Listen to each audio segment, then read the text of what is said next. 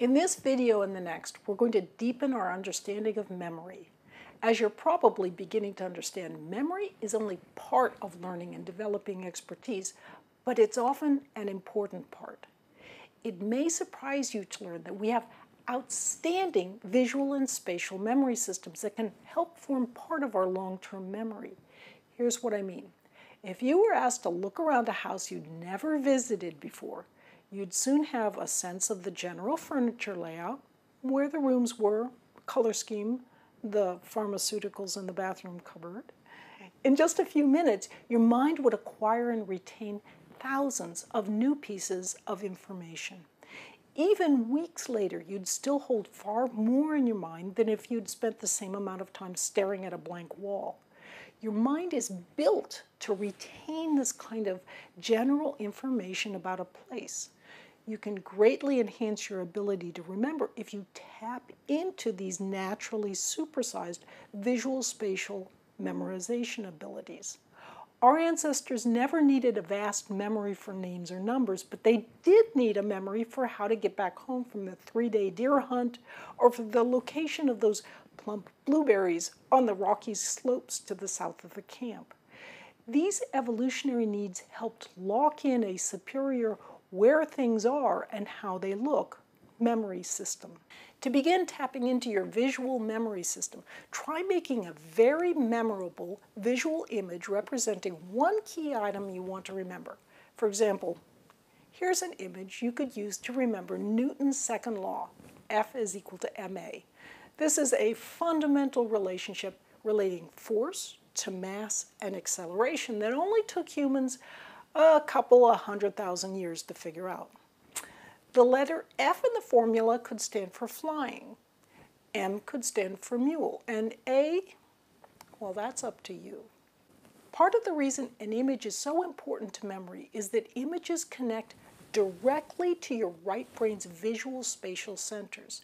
The image helps you encapsulate a seemingly humdrum and hard to remember concept by tapping into visual areas with enhanced memory abilities. The more neural hooks you can build by evoking the senses, the easier it will be for you to recall the concept and what it means. Beyond merely seeing the mule, you can smell the mule, you can feel the same windy pressure the mule is feeling. You can even hear the wind whistling past. The funnier and more evocative the images, the better.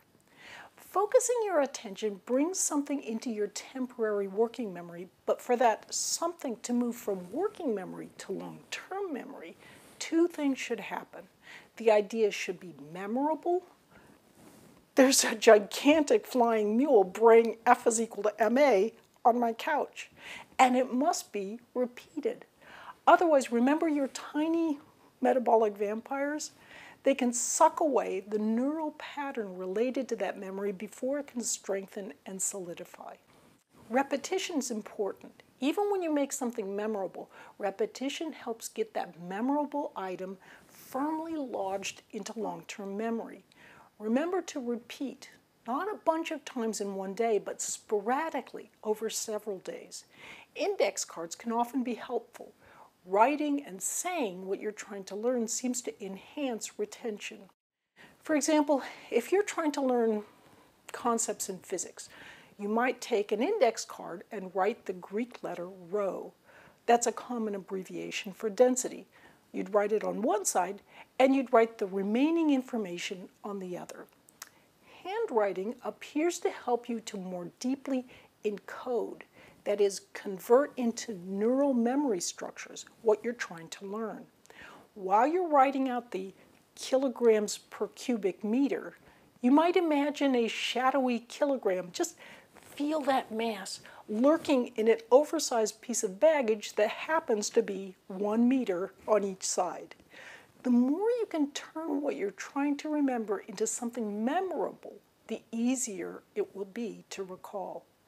You'll want to say the word and its meaning aloud to start setting auditory hooks to the material. Next, just look at the side of the card with the Greek letter rho on it and see whether you can remember what's on the other side of the card. If you can't, flip it over and remind yourself of what you're supposed to know. If you can remember, put the card away. Now, do something else. Perhaps prepare another card and test yourself on it.